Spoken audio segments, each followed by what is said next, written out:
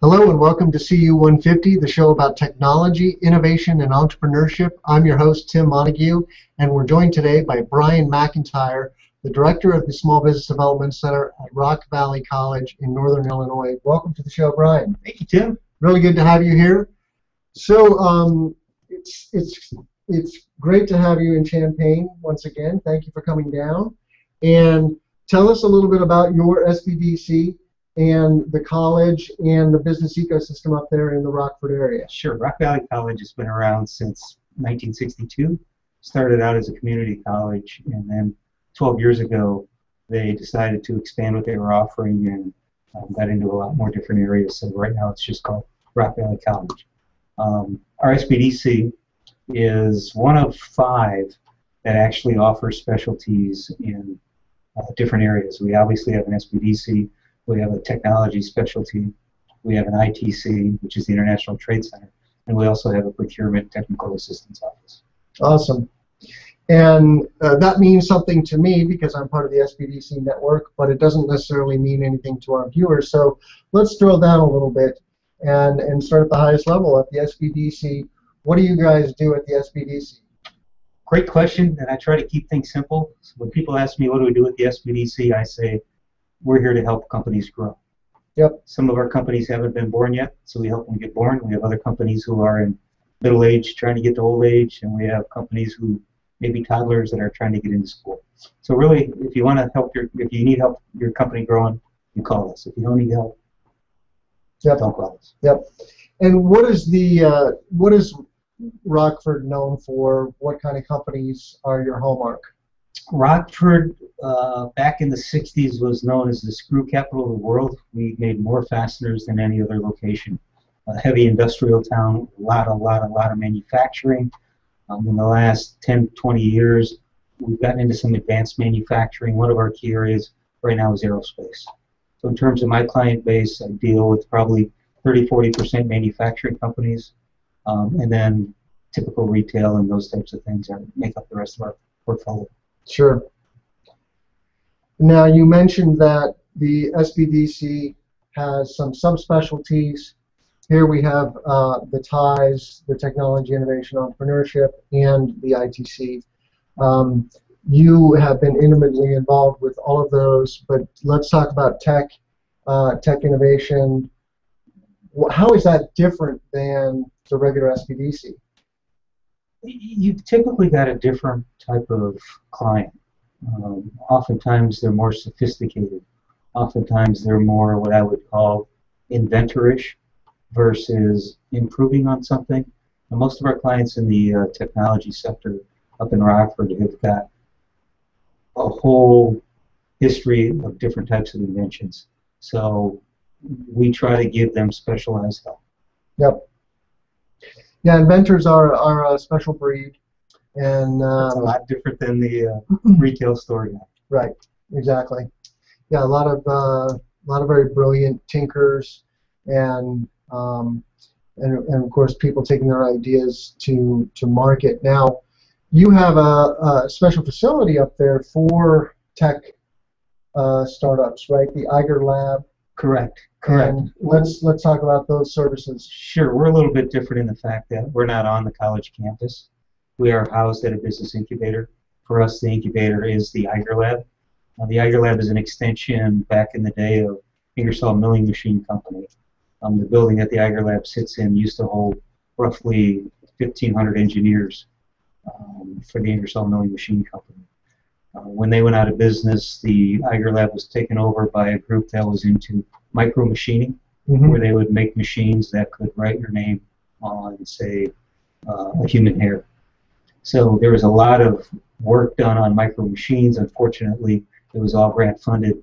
That passed away about 7-8 years ago. Okay. And then the Economic Development Group, Rockford Economic Development Council, took over the Eiger Lab, started to manage the assets, worked out a partnership with the college.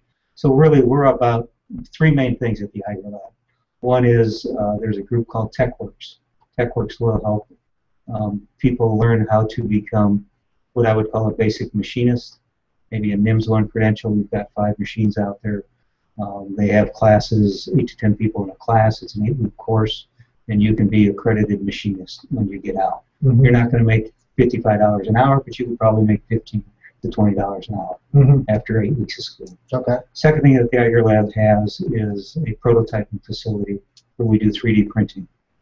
We have 2 3D printers, which is great for my clients because if they need a prototype done, we can just shoot it over to the folks at the Eiger Lab. They can typically turn out a prototype in a matter of days. And then the last thing is the entrepreneurial support. So there's the SBDC offices, there's the Ties office, there's the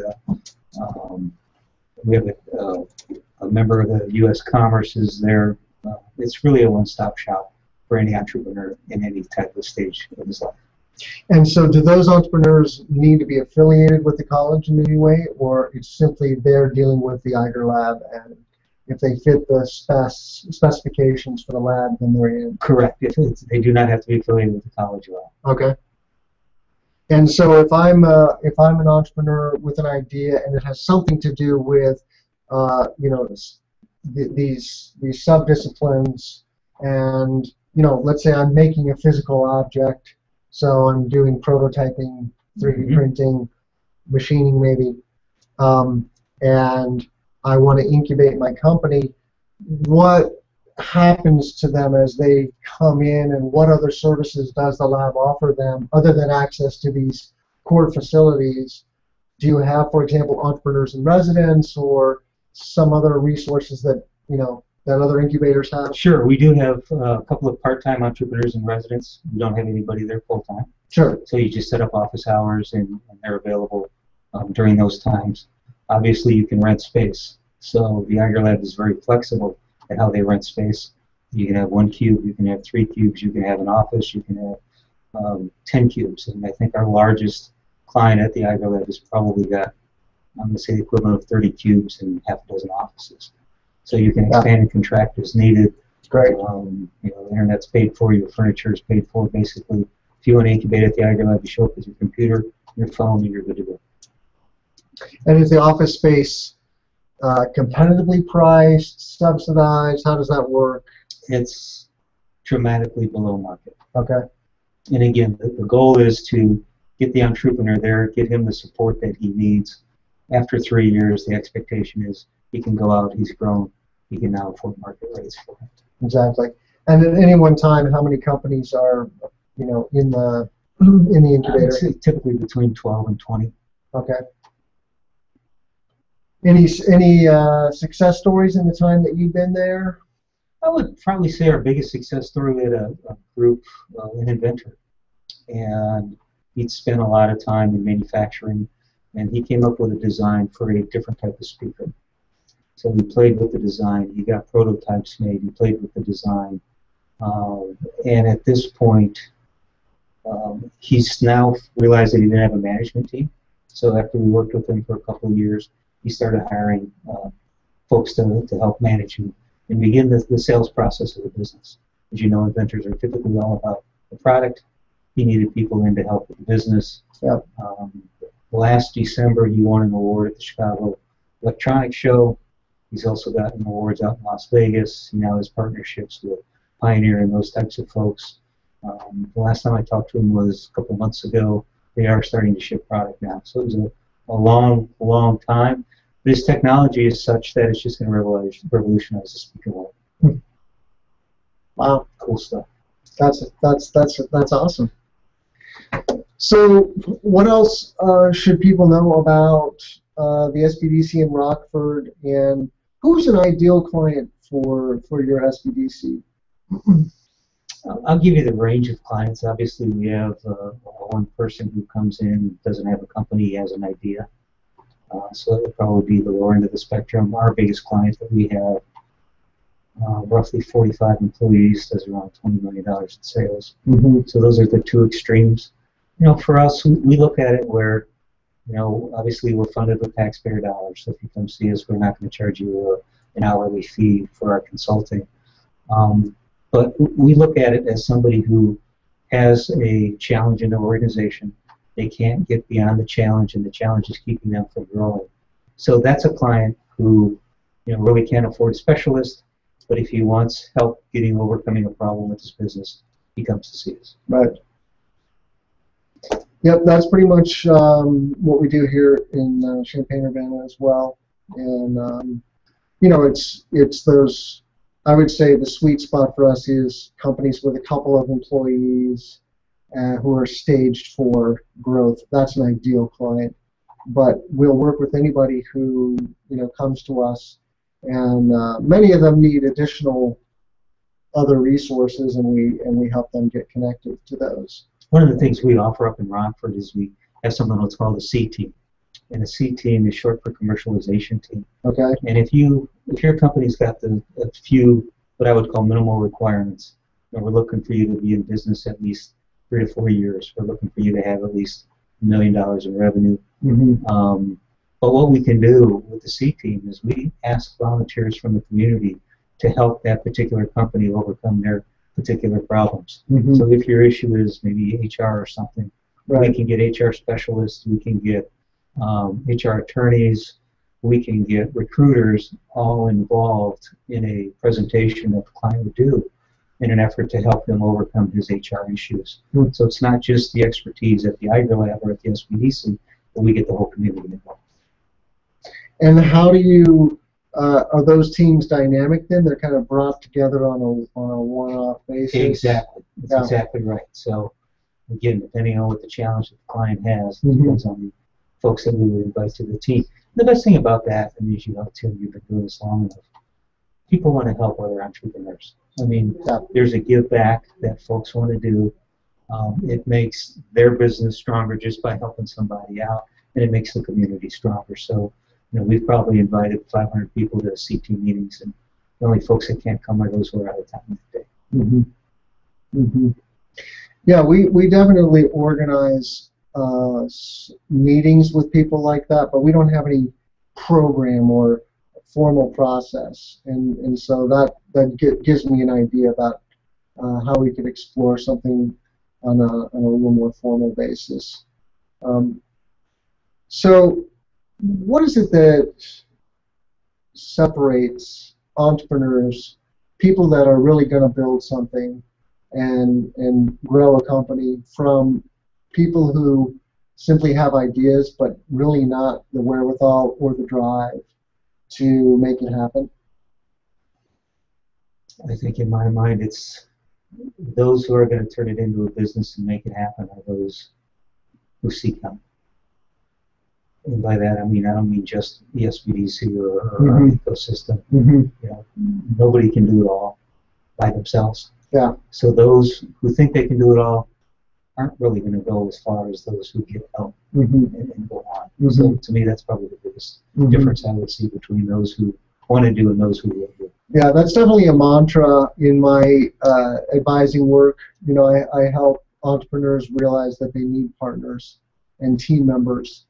I think a group of 3 or 4 people is much, much more likely to succeed than one really smart person. I don't care how smart you are. You just have a limited amount of time and energy, right? And knowledge. And knowledge, yeah, of course. And so what else should entrepreneurs know, who see this and want help? How hard is it to get help from an SBDC? With our SBDC, you'll call our office. Typically, you'll talk to my assistant because she's on the phones a lot. And we're probably going to screen you, depending on what type of resource you need. So if you're going to look at starting a one-person retail shop, we're going to put you with our counselor who can best do that. If you're looking at starting a technology and building an app, we're going to put you with our technology counselor. If your issue is dollars or finances, I've got a counselor who will just work with folks on dollars, budgets, and finances. So again, our goal is to try and match you with the person and the skill set that's going to solve the problems you have today. Yeah. So let's zoom out a little bit and talk about the bigger economy. Now, Rockford was, as you mentioned, a major manufacturing economy, heavy industry. What's the status of that economy in Northern Illinois today, and is there a lot of manufacturing left? We've lost roughly 20% of our manufacturing jobs since 2000. We did have a period of 65 straight months of unemployment that was in double digits, and that ended in May of this year. So we were going on 5.5 years of double-digit unemployment. We're trying to get workers retrained into other areas, something more done by the economic development folks and the folks at the college, more so than what we do at my office, but we're still a blue-collar manufacturing town. We have a Chrysler plant that's right outside of town, doing extremely well. But as you know, they do have their rough times as well. Yep.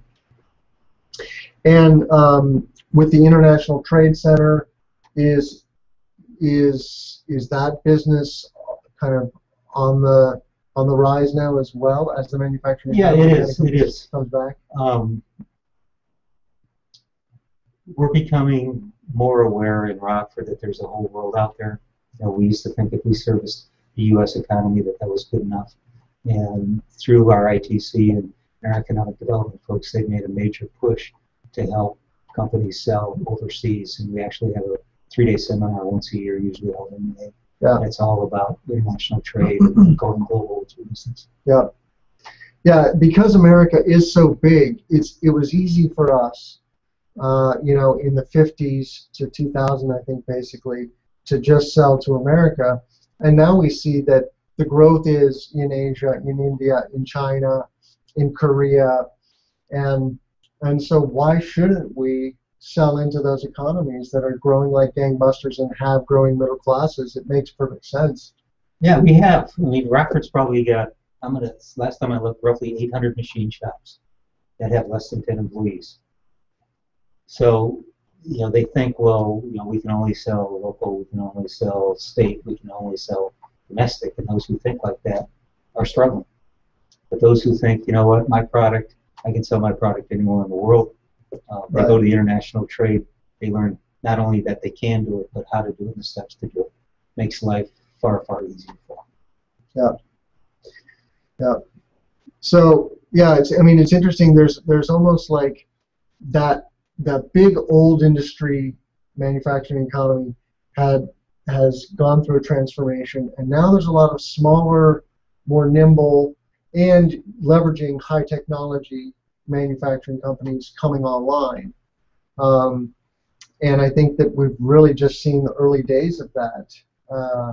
You know, there is a boom in, say, nanotechnology, microelectronics, biotech, and so much of this stuff is about building a physical widget, but integrating these high-tech elements. Sure. I mean, we've got probably one of the better video conferencing rooms at the Iger Lab, so it's not unusual for us to have video conferences with people all over the world looking at an engineered drawing or doing those drawings online with each other. You don't have to be face-to-face to get stuff done. Yeah. Well, anything that we didn't talk about that we should talk about? Yeah. Really appreciate your time.